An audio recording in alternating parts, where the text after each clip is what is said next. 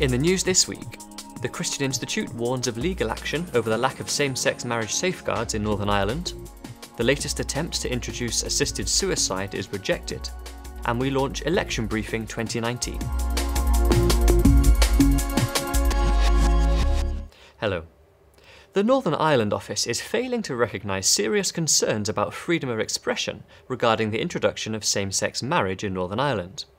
The Christian Institute warned the government that it faces possible legal action if it does not include protections for churches and teachers who disagree with same-sex marriage.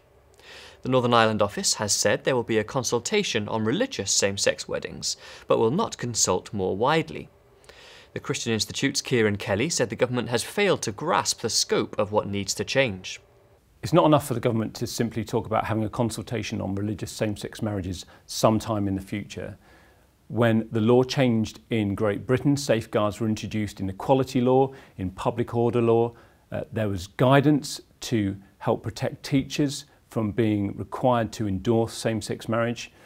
And none of that is going to be in place in Northern Ireland on day one in January when civil same-sex marriages come in, and it needs to be. When Asher's Bakery was dragged through the courts, it wasn't because it was involved in a same-sex religious wedding, it was because it refused to endorse same-sex marriage. And what we need to have here is a guarantee that the protections currently available in GB will be mirrored in Northern Ireland. The High Court has rejected the latest attempt to weaken the law on assisted suicide. Phil Newby, who has motor neuron disease, argued that the current ban interfered with his rights under the European Convention. But High Court judges refused the challenge, saying the court is not an appropriate forum for the discussion of the sanctity of life. Care Not Killing, which campaigns against assisted suicide, welcomed the ruling and described the challenge as unnecessary. Spokesman Alistair Thompson highlighted that both Westminster and Holyrood have rejected plans to legalise assisted suicide. Care Not Killing welcomes this very clear decision by the court to reject this latest attempt to change the law.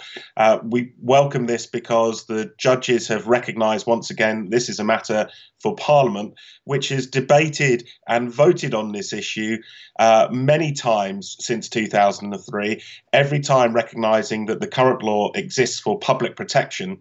And if you start removing universal protections, then vulnerable people will feel pressured into ending their lives, exactly as we see in Oregon and Washington. A patient whose life has been transformed thanks to adult stem cells has spoken out. Unlike embryonic stem cells, ethical adult cells do not require the destruction of embryos. James O'Donnell, who suffered from a life-threatening blood disorder, recently met the bone marrow donor who saved his life. He told her, "Superheroes save lives, and that's what you've done." The pair appeared together on BBC North West. I had some treatment that didn't work, so I had to wait 6 months, and then I got told I needed this bone marrow transplant, and if I didn't have it, I wouldn't be here today. You know what I mean? And my son wouldn't have a father too. And finally, the Christian Institute has called on the UK's political parties to re-engage with Christians as we launch our new election briefing. The briefing offers an analysis of party policies on many issues that matter to Christians, as they consider how to vote on the 12th of December.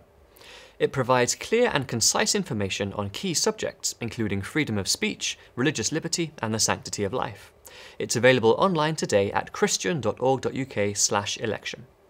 Colin Hart, the Christian Institute's director, said, "As Christians we must challenge those seeking our vote, those who want to run the country, and make sure they understand our concerns."